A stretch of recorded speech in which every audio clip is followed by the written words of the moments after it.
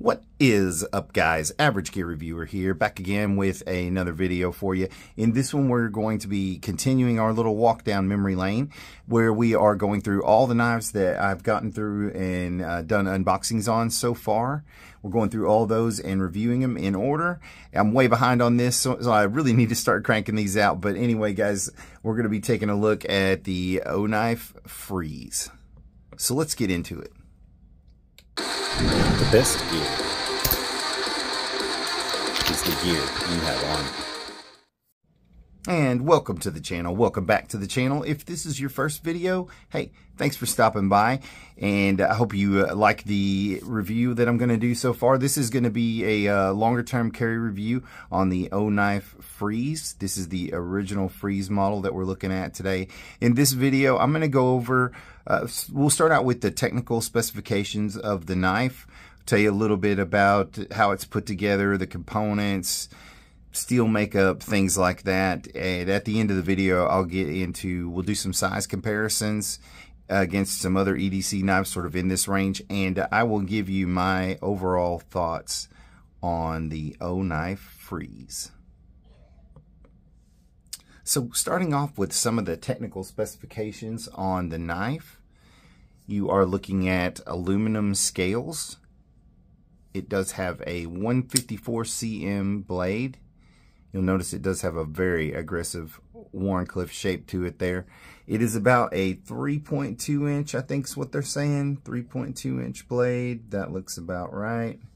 Overall, almost just shy of 7.5 inches there on your overall length. So that's giving you a handle length of about 4.19, 4.2 inches, and a blade length, blade stock width there of 0.11 inches. One of the first things that strikes you about the Freeze is this aggressive blade shape that it has. It has one of the most, and I remember when I first got this in, looking at this and thinking that is one of the most aggressive looking Wharncliffes I've seen. Get a very, very pokey looking tip there. But it is a flat ground here.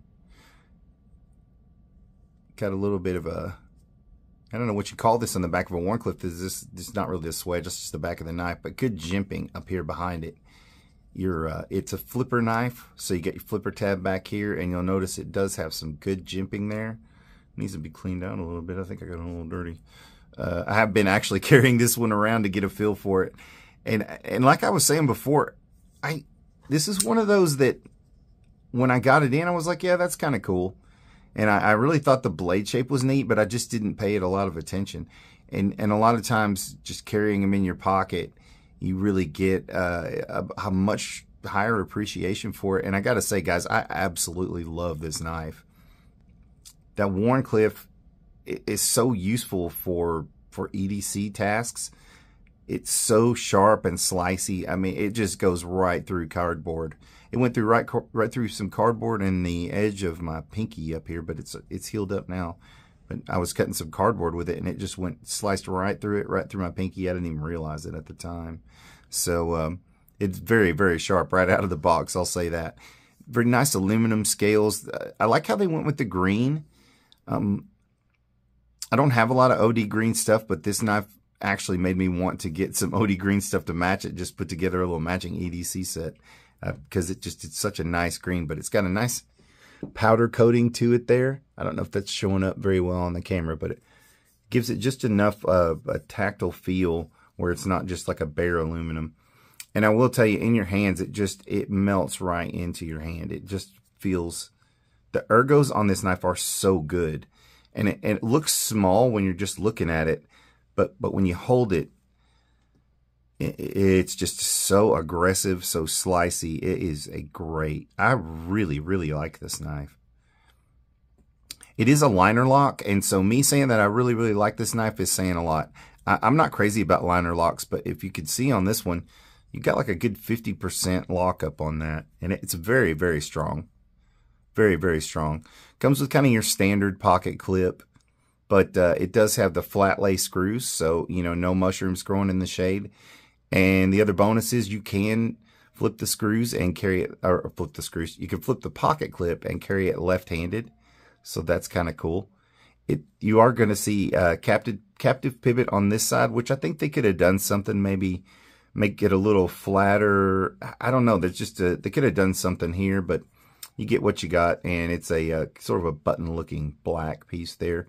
And then over here you got a T8 pivot, T6 body screws, T6 screws in the clip, and like I said, you can reverse that to here, and you've got a nice lanyard hole in the back. Just got spacers here, so there's no back spacers, just some standoffs. And I don't know if you can see this very well in the camera there, but the liners are skeletonized. It has full steel liners. You can see they're not nested. They do come out to the edges of the aluminum handles on both sides. So yeah, gives it a little bit of extra heft. And I will say, for the size of the knife, it feels substantial in your hand. I know sometimes a smaller knife can feel, you just don't really feel like you're holding on to much. But this, guys, I gotta say, I can't say enough about it. I really, really, really like the Oknife Freeze. I'm just digging it. So I'll get into some things that I like about it and some things that I don't like about it. So first off, I love the Wharncliffe blade shape. I've really come around to these. In fact, this is the knife that really got me looking at the Wharncliffe blade shape and thinking, man, that is really neat. It's so aggressive looking, so handy. It's just good for so many applications. And yeah, I'm really, really digging the Wharncliffe. So, you know, and since this is Wharncliffe Wednesday, this video is coming out on a Wednesday. So since it's Wharncliffe Wednesday, I figured it would be great to go ahead and give you my thoughts on this one. I like the lockup on it. The lockup is absolute. The action is great. It's perfectly tuned for that flipper tab. And another thing that I like about it, as somebody who's not a big fan of flippers, this one does have the second detent up there, so it'll keep you from cutting your fingers off when it's closing. The flipper is tuned, like I said, very well. Blade just jumps right out there. It works a little better as a light switch, but you can button press it, and it's got a good feel to the button press. It's just a little stiff, so just beware of that. If you want to use it as a button presser, you can, but it's just a little bit stiffer. But man, that light switch feels perfect. Feels tuned just perfectly. I like how they went with the blackout hardware on this. Gives it a very military look. This is a very aggressive knife. I would say would be good for EDC or for a backup weapon blade. Yeah, because it's just so sharp and aggressive for puncturing, and then so sharp and slicey. So you can see it being useful for a lot of applications. With your standard grip, it feels really good. The flipper tab forms a nice finger stop there. And with the jimping on the back of the blade, you can really, really just lock it in there. You know, it feels very, very secure in the hand. You can reverse grip it. It feels pretty good reverse grip too. And you know that your pinky's still going to get a little bit of stop from this finger stop. It feels very good in that grip. And I would say this is one, I don't see a lot that are like this, but this one actually would work well for that clinch grip as well. And I'm thinking that this finger stop would help a little bit with any slippage there. So yeah, you can see a lot of ways you could utilize this. Let's do some size comparisons.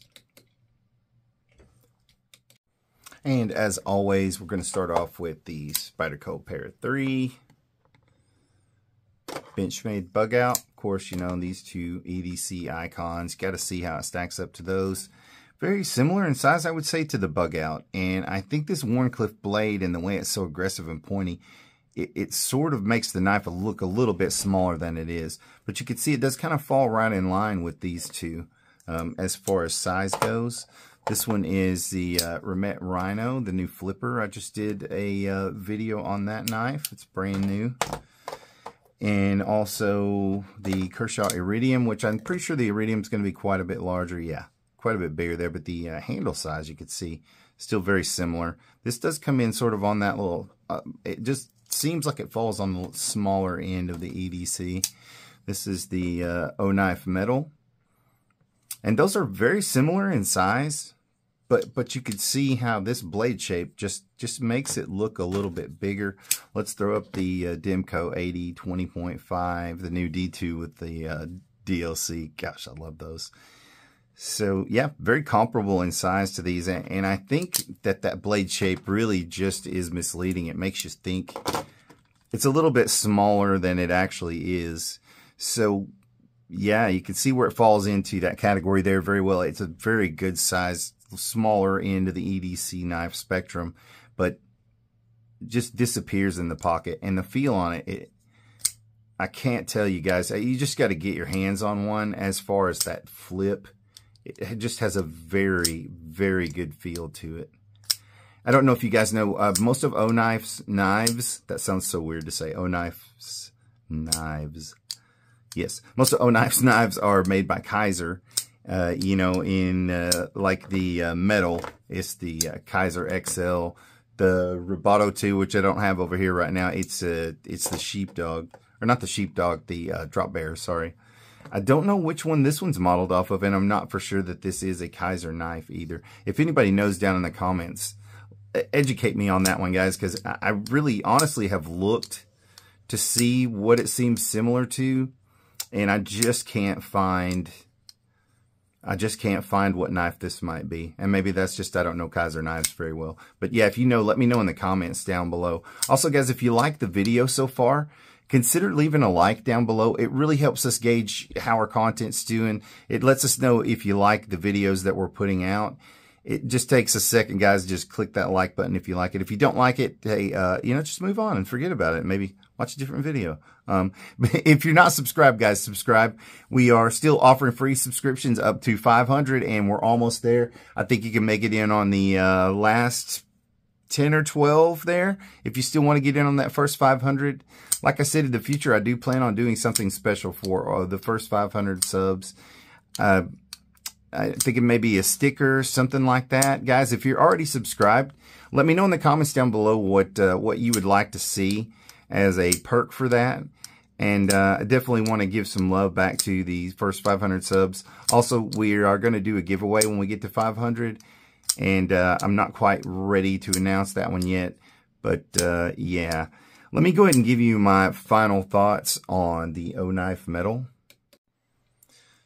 So I want to be a little measured in my answer here because it's not perfect. It is a liner lock, which for me usually is a non-starter. But guys, in the case of this Oknife Freeze, I'm making an exception. I absolutely love this knife. Guys, I can't find anything I don't like about it, other than the fact that it's a liner lock, and the liner lock works very well. I haven't had any issues with it, and the lockup is so absolute on it. I just don't see it having any problems. Is this the knife that's going to convert me to liner locks? I don't know, but I love it. I love it, guys. For $75, I get that's a little more expensive. I get that. That's pretty much what we would all consider the upper end of the budget level, right? Everybody agree with me on that? Can we just kind of agree on that point and move on? That's the upper level of the budget knife spectrum. But for the materials that you're getting with this 154 cm steel with the, I'm not sure if that's a DLC or just a PVD coating. I think it's just a PVD coating. But, you know, 154 cm steel is going to have good corrosion resistance. Myself living in the South, that's an important thing for me. It's one of the things that makes me not crazy about D2 steel. Really, it's the only thing. But the aluminum handles with the nice milling, the good grip and feel, the execution, it's all done so well. It all comes together so well that I would highly recommend this knife. If you don't have one, get one. I don't know. If you're looking for something in that range, up to $75 for a smaller EDC knife that really kind of punches a little bit above that basic class to me. Just the ergos and the blade shape alone kind of set it apart from anything else out there. But yeah, I'm looking for a bigger size Wharncliffe, sort of in this vein. It almost reminds me of a Rat 2. But if you can envision it from here, that sort of shape that it has, if you could just imagine there being like a clip point, kind of thicker clip point blade behind that. I don't know. It sort of reminds me of that. But a Rat 2 with a really, really awesome Wharncliffe blade on it. Anyway, guys, those are my thoughts on the Oknife metal, the original metal. I really, really like it. I can highly recommend it. I haven't had any issues with it whatsoever. And I can say the same for any of the knives that I've gotten from Obuy or Olight World. Or Olight Store, sorry. Any of the knives that I've gotten from them, all their knives are great. Haven't had any issues with them whatsoever. Their fit and finish, attention to detail, quality control seems to be really, really good over there. So if you've been thinking about one, if you're looking for a Wharncliffe to show off on Wharncliffe Wednesday, I'm going to highly recommend the Oknife Freeze. Anyway, guys, that's about all I got for you today. Hope you have a good one, Average Gear Reviewer. I'm out of here.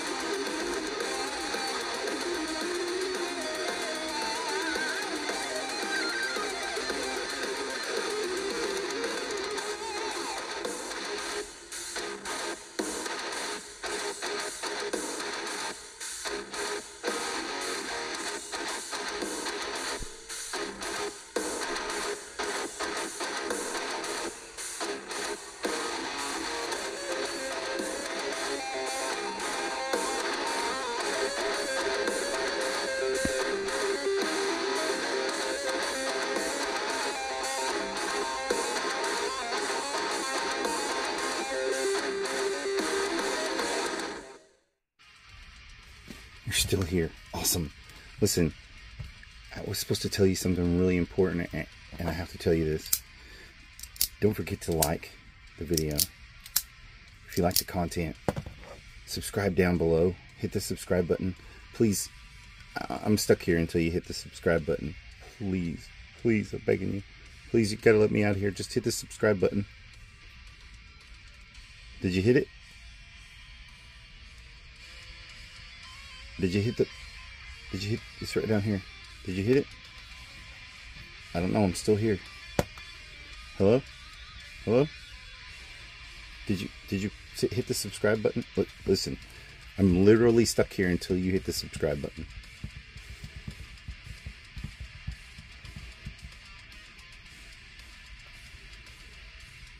Oh, stop. Yes, listen, please hit the subscribe button. You did? You did hit it? Are you sure you hit it? Try it again. Yeah, I don't know what's wrong. Please, please help me. It's not